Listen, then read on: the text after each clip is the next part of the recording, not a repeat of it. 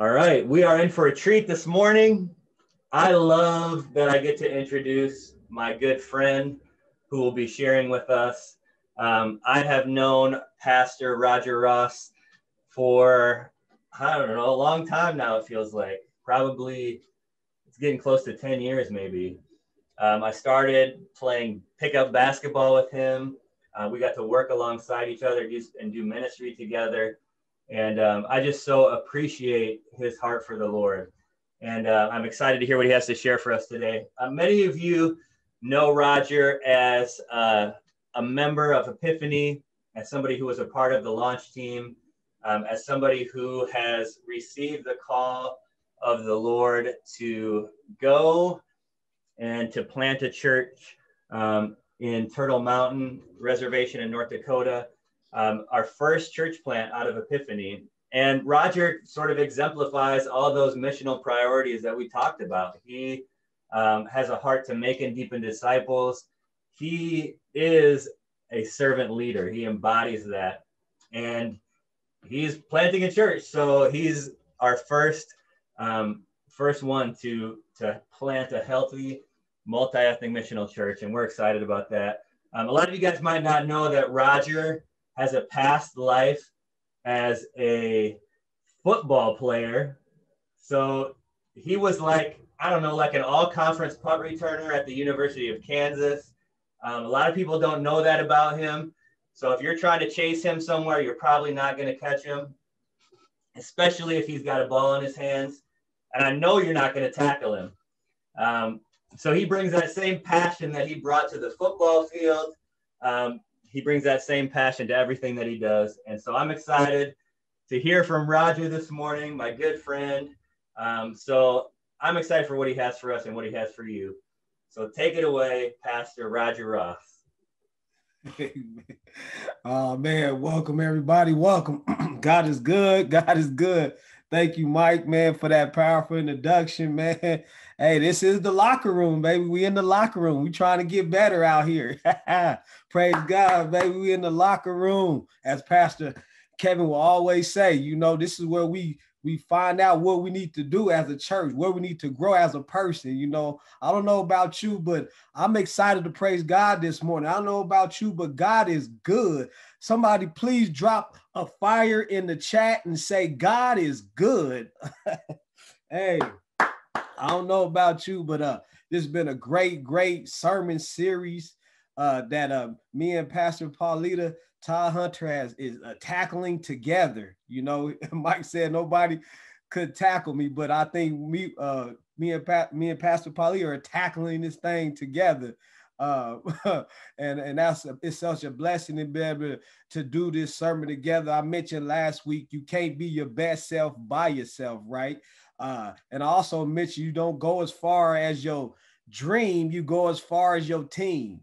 So I do thank you guys for this opportunity that we're coming together to fulfill God's purposes through this ministry, through Epiphany. Thank you for those on behind the scenes that's making this happen. You know, this pandemic has caused us to really think about, you know, not make excuses, but make adjustments, right? We have no excuses as body of believers, but we can make the adjustments.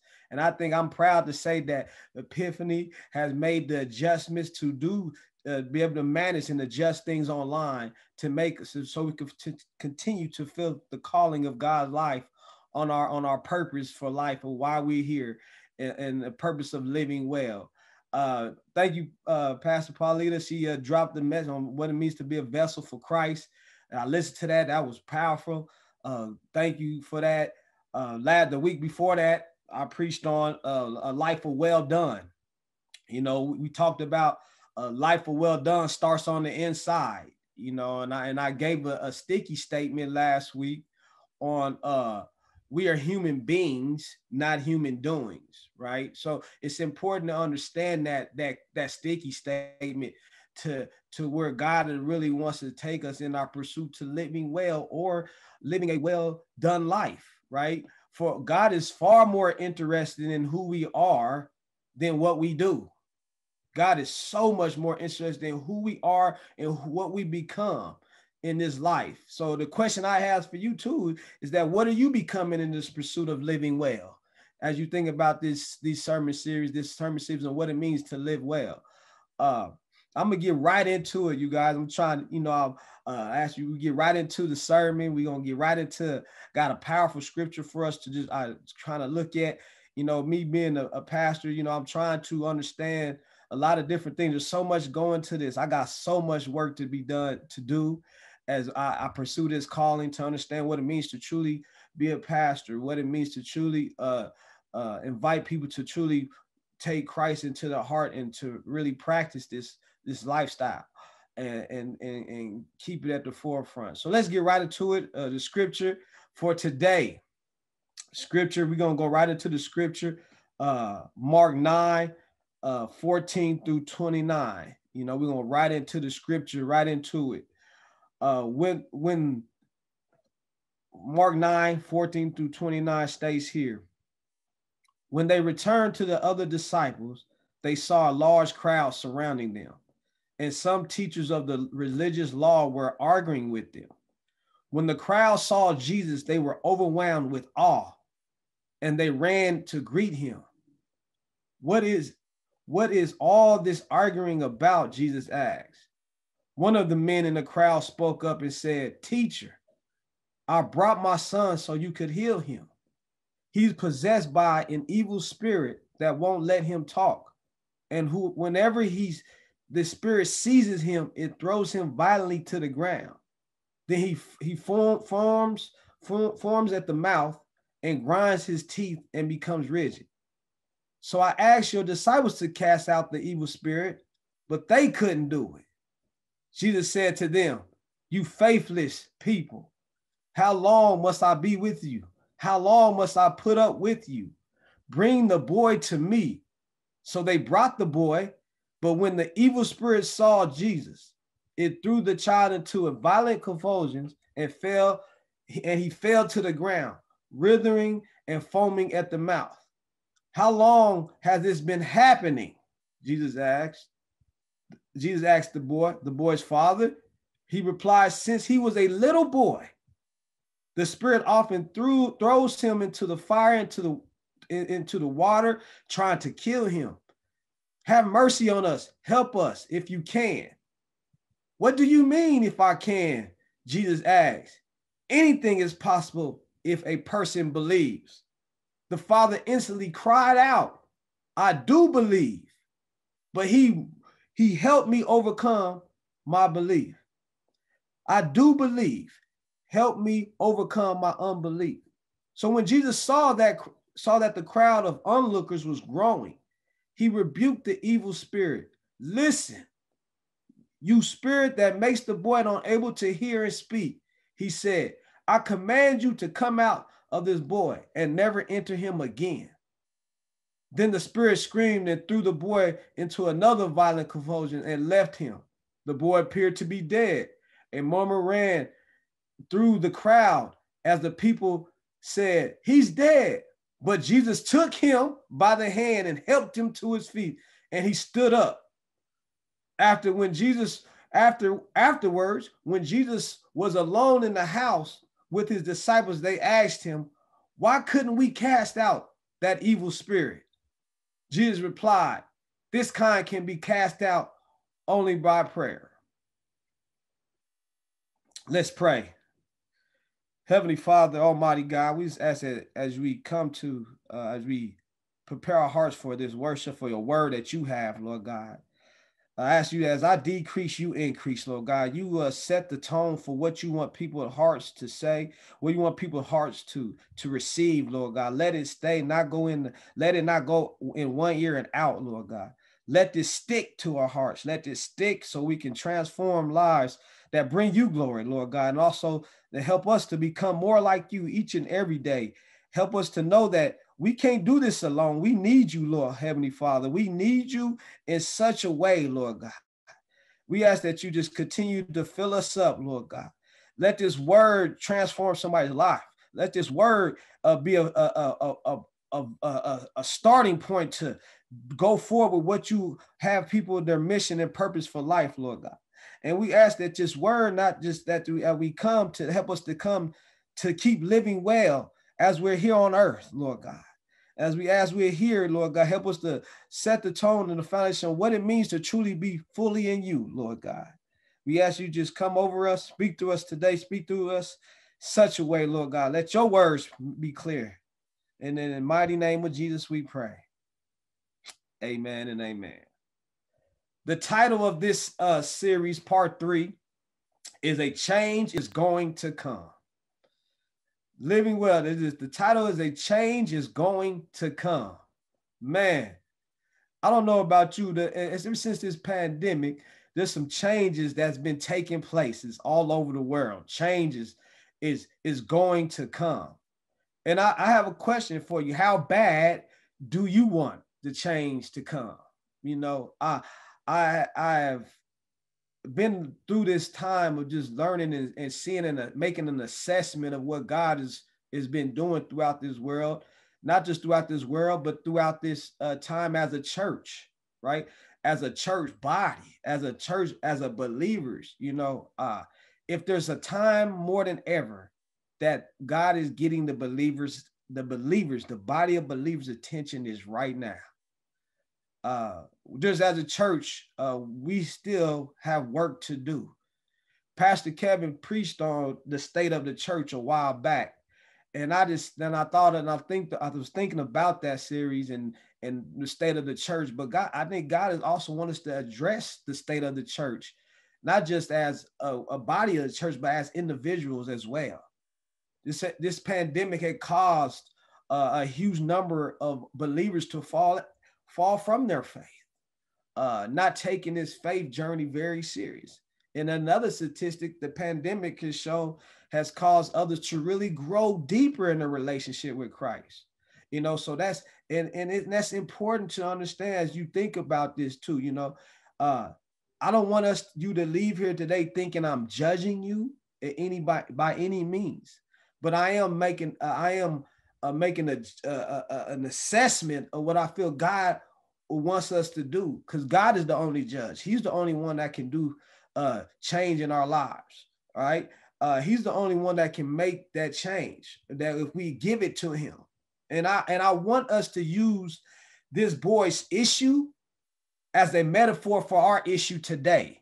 Okay. Use this boy, the story of this boy, as a metaphor for our issues today, especially in the church body in which we are a body of believers. It's important, you know, as I mentioned a few weeks ago about the text, the Bible. You know, the believers and experts, sometimes we get caught up on the history of the Bible, in particular of certain texts. We think that it doesn't, just because it only applies, it happened back then, that it only stays back there, right? It's important that we apply these texts as an application for where we are today, what times we're living in right now. As we have to see, as I mentioned we have to see the Bible as a life book, not a history book. Okay, I want to make that so clear. The Bible is our manual for real change and living a life of well done. I want us to understand that, you know, we got to look at this boy's issue. There's a difference between the boy. There's an issue between the boy's issue. There's a difference between the boy's issue and our issue. There is a difference between the boy's issue and our issue today. The boy's issue today is visible. You can see that he's having the issue, but in our issues today is invisible. I had to stop right there. I don't know about you, but I serve a God who can change the invisible, to change some things in us that we can't see. And I look at that boy's, and I look at that boy's situation in this text here. You got to look. Let's just take a look at what was going on around the boy's path to being healed. Let's look at it. Sometimes, in order to see change happen, you have to assess your surroundings.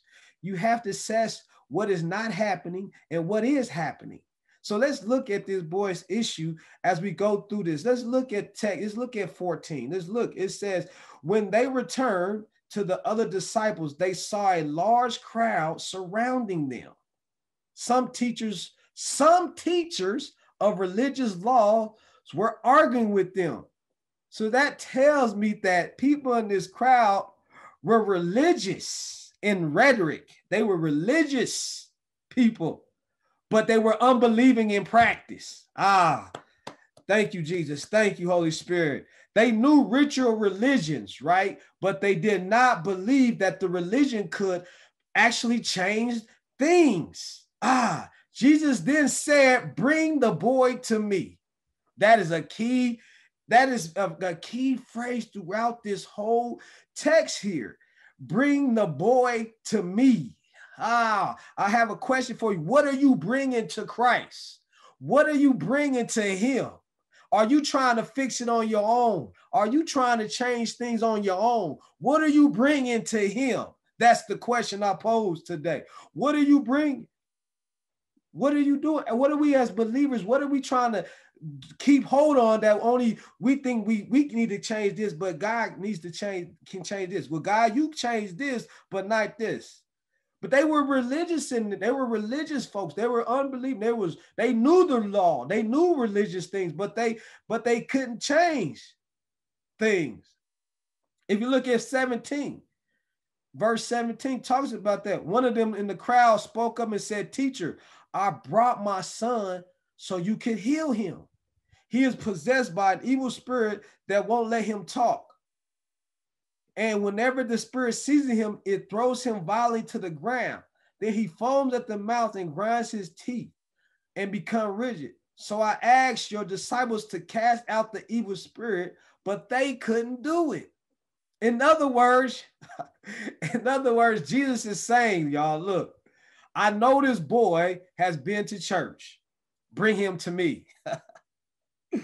Oh, boy, it's crazy. I know this boy has gone to other religion experts, right? Who has filled him with wrong advice.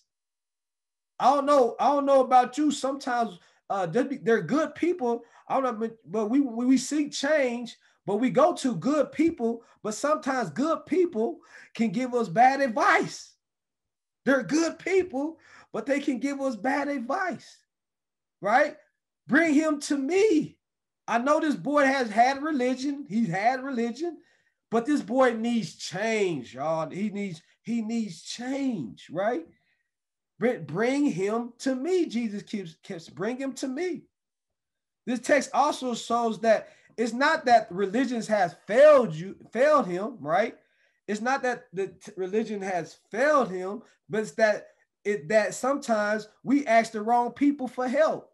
You know, sometimes religion also shows that it's not always religion that has caused us to be at a state where we're at today. It shows that sometimes it's wrong advice, wrong people. True change may come when we identify the one who knows how to remove what we can't rectify. We got to identify what we can't rectify. We got to bring the boy to him. I'm saying, make sure you see, don't just get caught up on the boy issue. Look at what are some issues in your life that has caused you not to live well. What is it? Man, we got to think about that.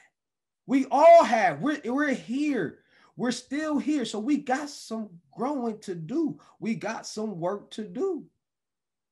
There's true change may come when you are like, it's so important that we understand that true change may come when we identify the one who knows how to remove what we can't rectify. We got to think about that. That's when true change is going to come. Church, body of believers, pastor, minister, all that who believes.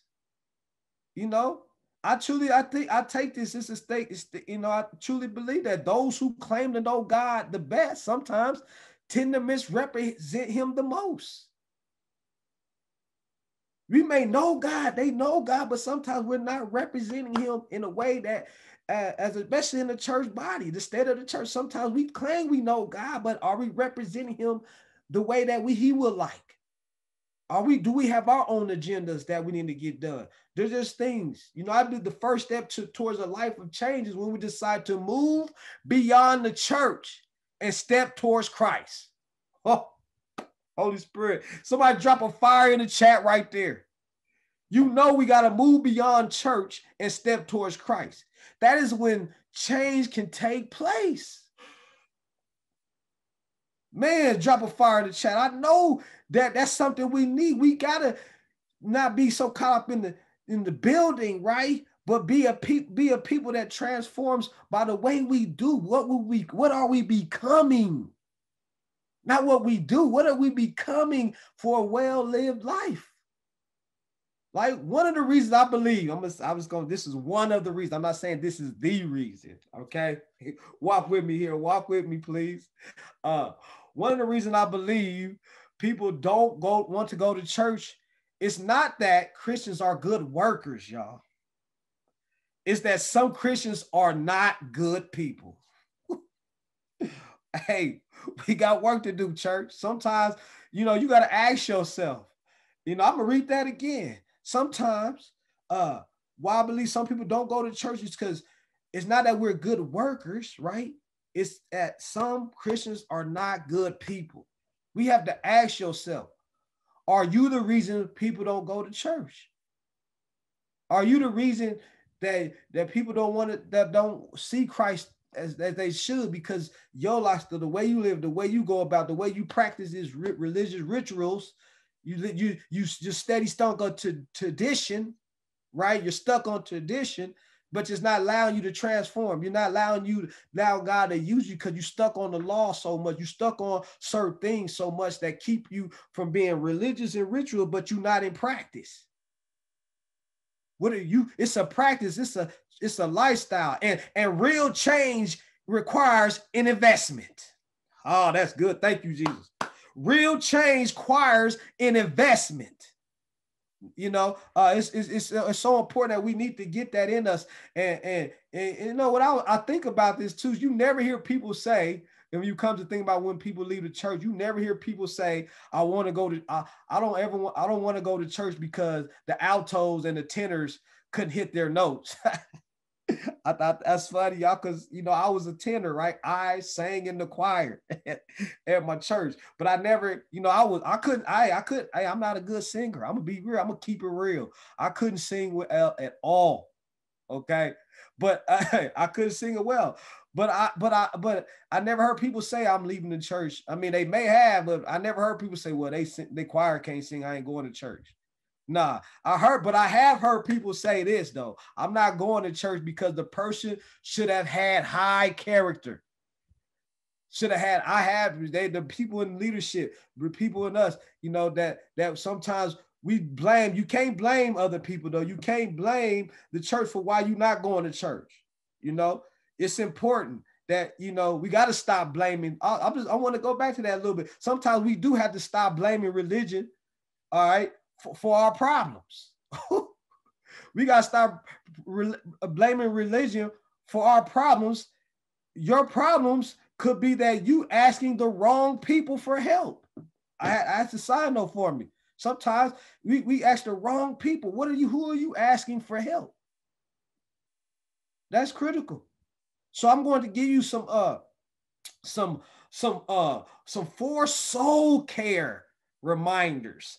Soul care reminders that I believe God wants us to activate in our lives to see real change and a life of well done and a lived well life, right?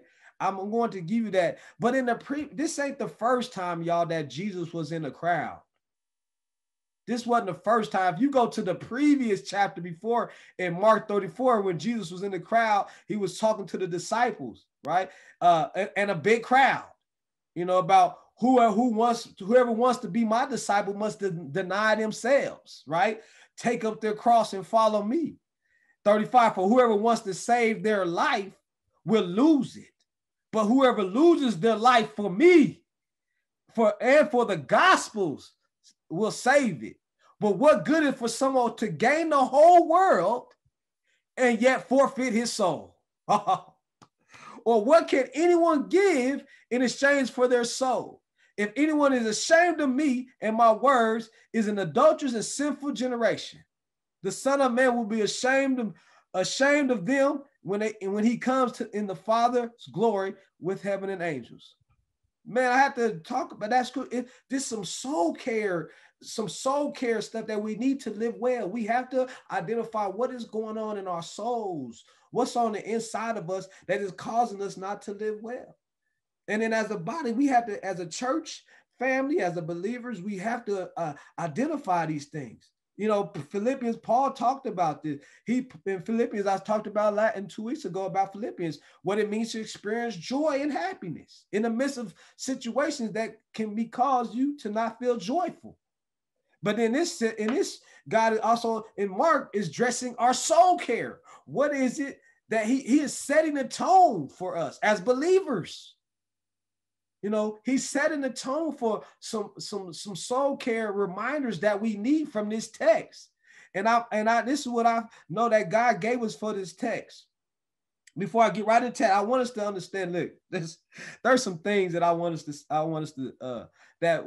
to get to. You know, we use a lot of things, and as church people that sounds good, but they're not. It's not sound. Right? But we say a lot of things that may sound good, but it's not sound. Sometimes we build our lives on sand, but not, or is it built on rock? What are you building your life? Is it rock or sand? And then I think one of the things that is that we're as believers, sometimes we use this phrase a lot. We use this phrase a lot as a people of God, or just in people in general, that we say, fake it till you make it. That sounds good, y'all, but that's not sound. That sounds real good. Fake it till you make it. I don't think God is interested in our fakeness at all.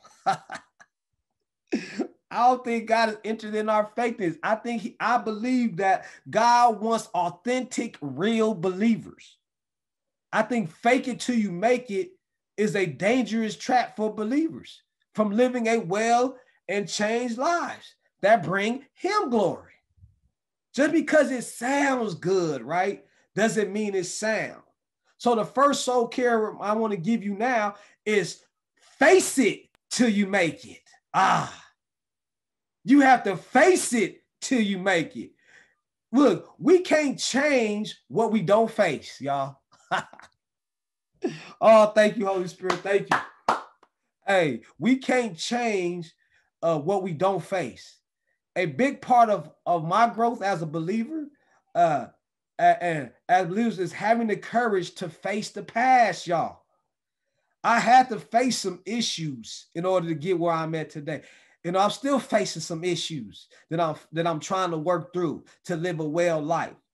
But some of us have had issues. Look, I'm gonna be real with you. I'm gonna keep it real. Somebody say in the chat, keep it real. Just tell me, keep it real, because God is not interested in our fakeness, y'all. He wants us to be authentic. He wants us to face it so he can change it. If you look at the story of the boy, he had to face the issue that he was having.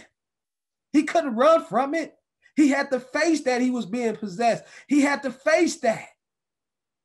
He couldn't hide from that. Some of us are facing difficult times dealing with the fact that you were raised to be racist. Whoo. Don't lose. Don't go on. I hope you're still there. Some of us raised to be that way. In the state of the church, this church is exposing the true meaning of to really follow Christ. In the body of church, classism, I talked about this in James. Classism, racism, all those things, the isms was in the church, right? Some of us taught that. You know, I'll be honest. I grew up in a family, in a household. Not all my family, but I have families, uncles and nephews that uncles and aunties that kind of told me some things. Look, they was good people, right? Good people, but it wasn't right. You know, doing the things I was told to me, you know, I'm gonna be real. Dating out, don't date outside your mess or your race. Like I didn't look, I mean, let me get the tell I dated within my race several times, but I was told that at a young age, didn't know why though. So, you know, I understood that, and that is a form of racism, right? That's a form of racism when you think about that, right? You know, and you got to think, but there's some things like there's some things in my past too that some of you may not know. Some of you may know. I was married before. I was married before my wife Anna. Now I was divorced, right? And for a while, that is those issues. That issue made me ashamed to talk about, because I knew as a believer that nobody divorce is not yes, I get that. It made me feel ashamed. It made me not feel free to, like, I can't praise God because that felt being told that that's you know, that shouldn't be good. Well, I know that, but I was that happened to me. I didn't see that happening. But I had to face the fact that I had to, in order for me to move on to another relationship, I had to face that fact and learn from that relationship so I could be ready for the next relationship. So I won't be ready. So I couldn't hide the fact that I was divorced. That could have kept me down, right? But I didn't allow that. What are some things in your life that you know you need to face in order for things to change? I'm just challenging. God is challenging the church body, challenging us as believers. That's who he's talking to here. Men in particular, I'm going to talk about men in particular. We are taught to cover up our hurts, hang-ups, and habits. I got that from Pastor Rick Warren. You know, sometimes we are taught to cover up our hurts, hang-ups, and habits. But real men don't cry, y'all. And I was told about that. Real men don't cry. Don't you talk about that experience. That would be an embarrassment for the rest of your life. There was things that was said like that. I had to suppress it. I had to keep it under because I didn't want it to feel like I was tough enough. I gotta walk out like nothing. I gotta fake it. I gotta fake it till I make it. No, God ain't interested in that. You have a story to tell as a church body. You have some testimony that can help somebody else. But the only way you can help somebody else, you have to face your own issue. You have to face the issues that you're struggling to really receive Christ to the fullest, as we talked about this boy. In verse 21, he talked about how long had this been happening? Jesus answered the boy's father. He replied, since he was a little boy. How long had this boy been this way? The response of the father. You know, that's the thing about that. Since childhood. In other words, the boy has been this way for most of his life, but Jesus can change it, y'all. He can change that. Jesus can change it. Soul care number 2. It's important that we must keep hope alive. We got to keep hope alive. The father, the boy, they kept hope alive. Even the disciples, they had to somewhere keep this. Something had to disturb them to keep finding help. They was trying to look for help. They kept asking the wrong people, but they kept hope alive. Listen to me. There's hope for you, y'all. There's hope for us as a body of believers. There's hope for us, for every person who has issues since childhood. Let me say this too. You may not be a child no more, right? Some of adults, we're adults now. But you may have some childish issues that are affecting you from living well. Oh, man, ouch, that one hurt. Some of us as adults, we got childish issues. That hit me. Some of us, we got childish issues. We got stubbornness issues. We power when things don't get our way. We do certain things. That's the issue that we got to deal for our soul care.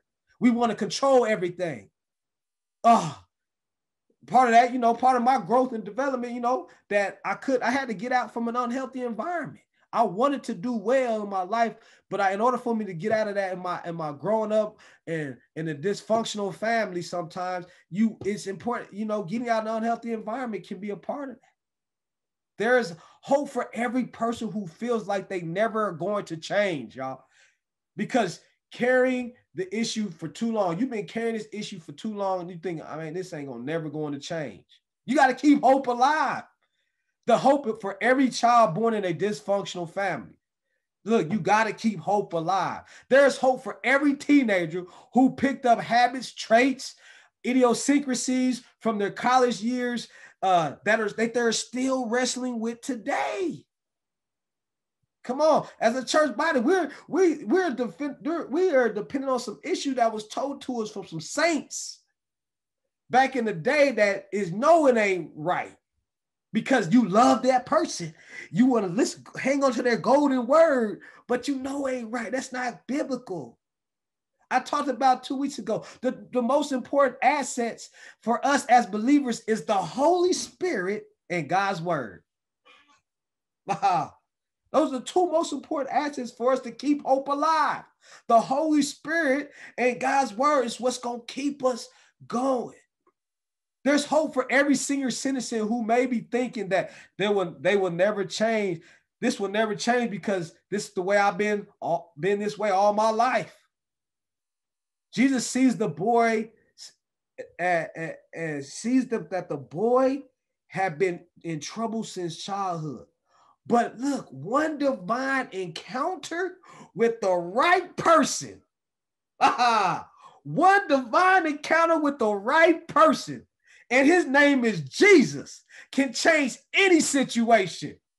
Man, I don't know about you, but I'm excited about that. That a God could have left me where I was at, but he saw fit to change me to carry out his purposes for my life. He didn't allow me to sit in my situation for too long. I couldn't make excuses for what I was going through. What has happened to me. I had to make the adjustments so I can continue to fulfill God's calling in my life. So I hope you can get that for you, that Jesus wants to change it. Jesus, man, Jesus. It's something about the name of Jesus. The sweetest name of all. That was a song in the choir. We used to sing that. The sweetest name, Jesus. Jesus.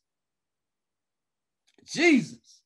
I don't know about there's power in the name Jesus.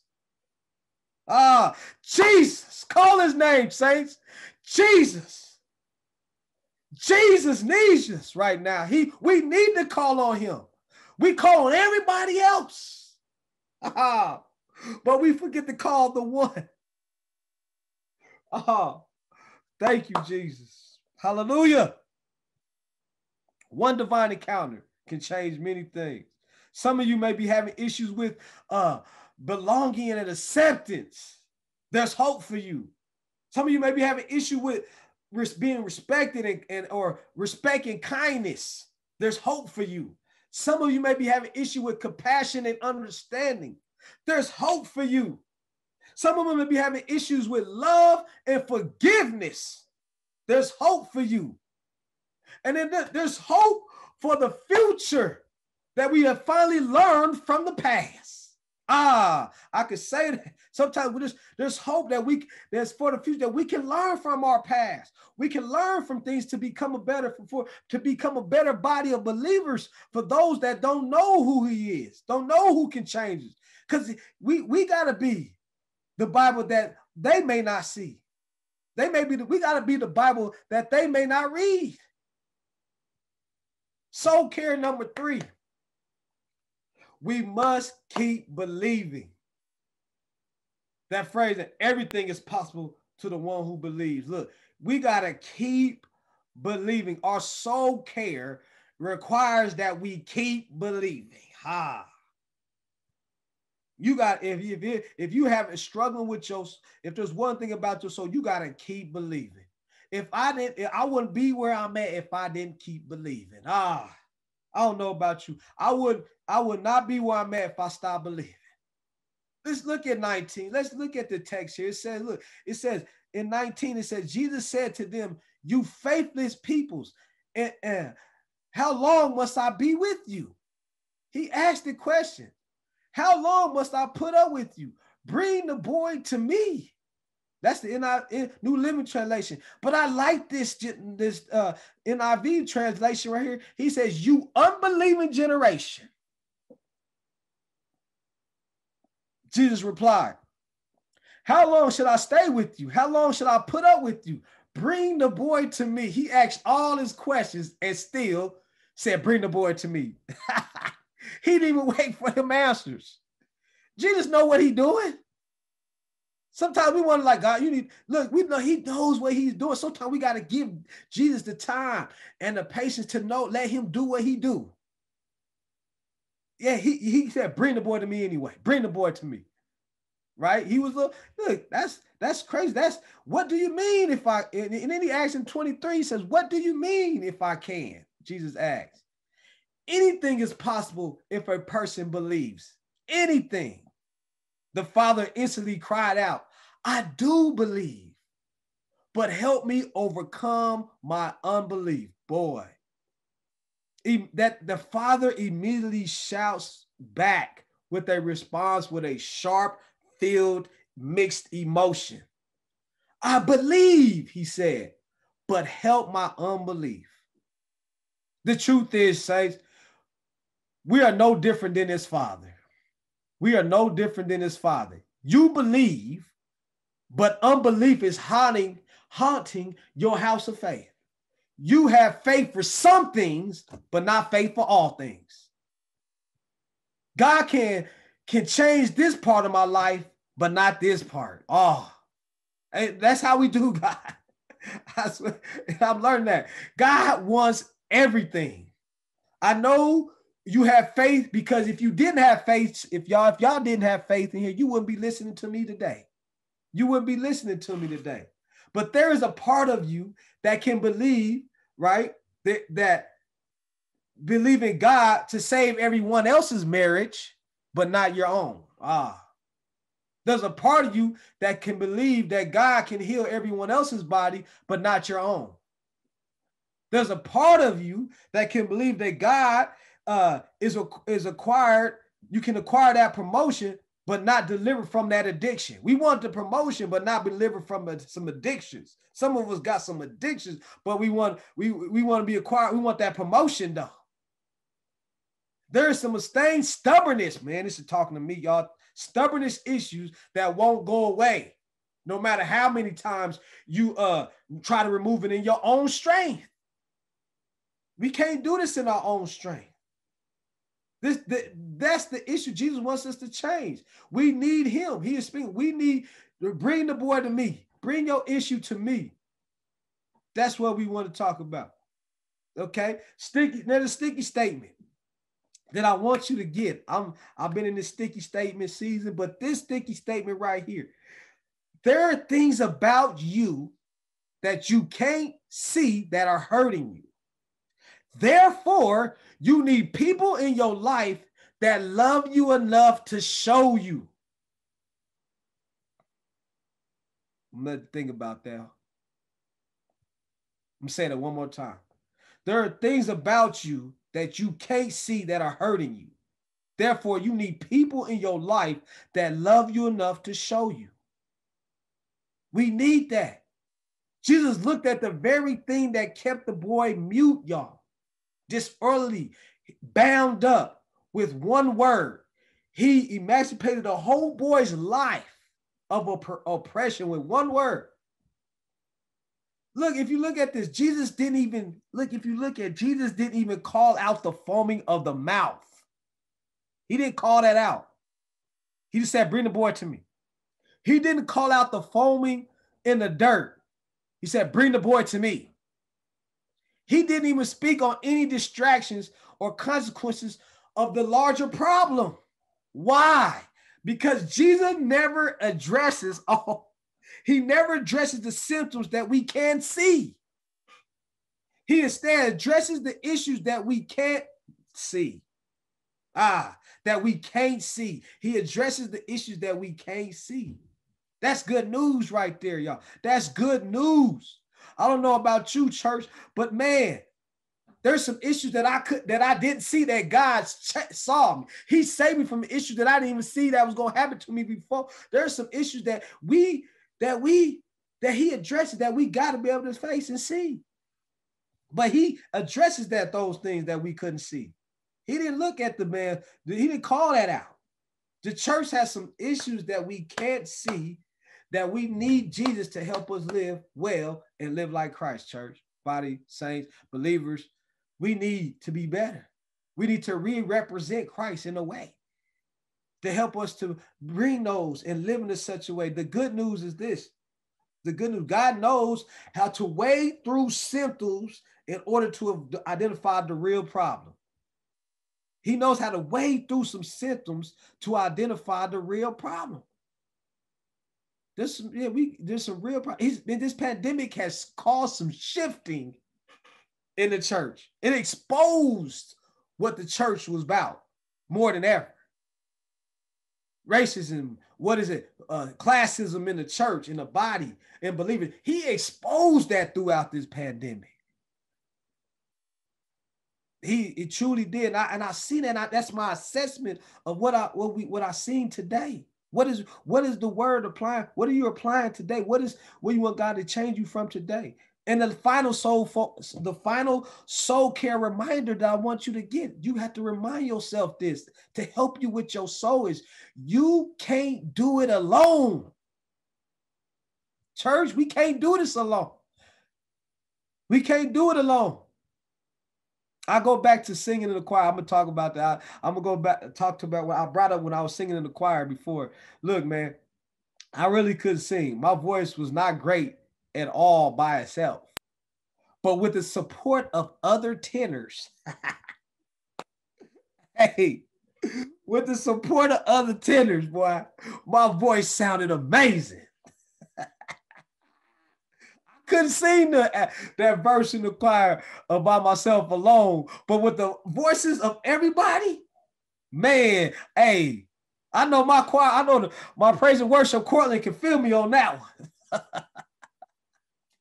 I don't know about y'all, man, but here, I'm here to let someone know, like, look, you if you're a manager or you trying to manage a group of people in your life, look, I'm here to let you know, like, you don't go as far as your dream. You go as far as your team. I thank God for my support system, that my family, my children, my pastor, those who's been mentoring, helping me. My team is helping me fulfill this calling. The team, you don't go as far as your dream. You go as far as your team. And I thank God for this adjustments that we're making online to be able to serve those. There's no excuses. We have no excuses to not fulfill God's calling. We have to make the adjustments. And that's what we have done with doing this church online, doing things. After the boy was delivered, look, Jesus asked the disciples this very important question in private. They looked at him and said, with uttermost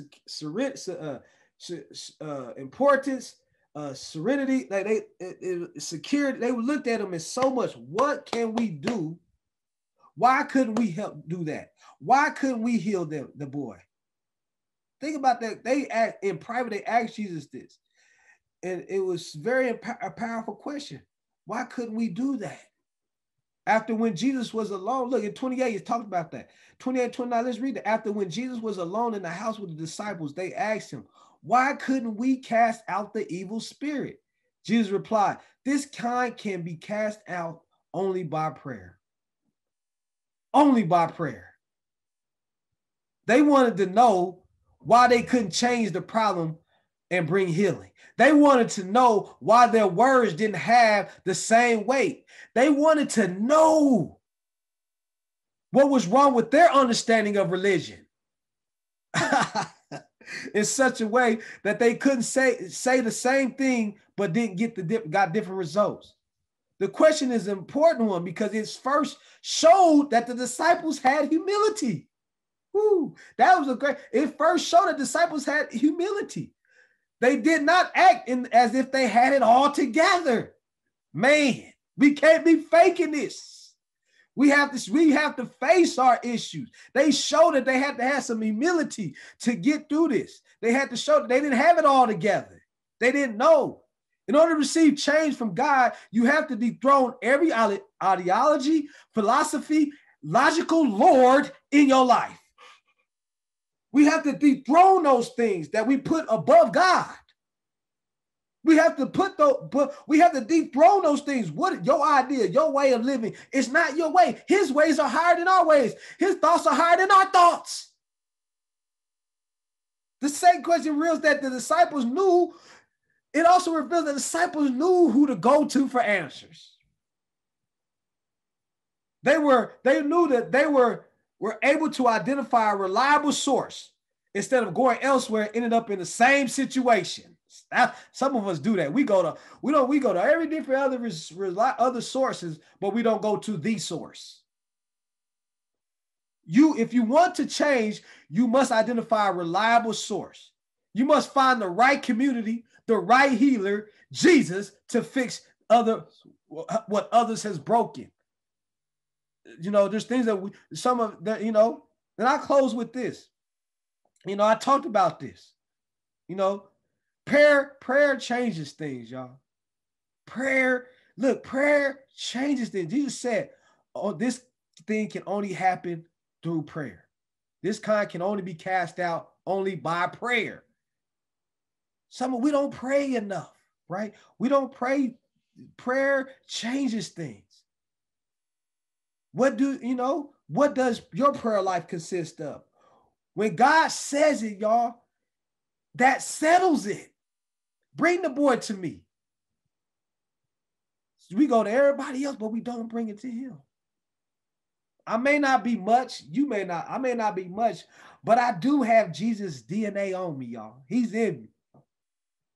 If you're anything like me, sometimes as I close here, sometimes we want to fix everything. If you see something broken, right? If you like me, if you see something broken, you want to fix it immediately. Some things in our life that God is not going to change immediately. We have to understand that there's some things in our life that God is not going to change immediately. Some things takes time, and some things takes time. So if you want to see change, some things to change in your life, we must take it one step at a time. We must. I'm praying in this season of a wellness, of living well, that we ask God, the real source, to help us see areas in our life that we need change so that we can start living well. And we got to make sure that we pray and ask God, seeing life from God's viewpoint, not ours.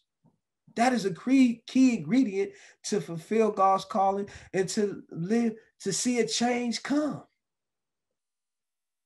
Look, I'm gonna be real. Some stuff automatically gets better when you get better. Some things automatically gets better when you get better. God is not going to change anything in our life if we're not willing to invest in it. Because we got to understand that change requires an investment. You can't go through, if you learn anything from this pandemic, is that you got to change your approach to how you're doing life. Because remember, we're human beings, not human doings. And remember that Jesus he can change it. What are you bringing to Jesus that only he can change? In 35, it says, in Mark 8:35 says, for whoever wants to save their life will lose it. But whoever loses their life for me, for the gospel's sake, for the good of those, for someone to gain the whole world and lose his whole soul. As you think about it, what good is it for someone to gain his whole world and yet forfeit his souls? Your soul.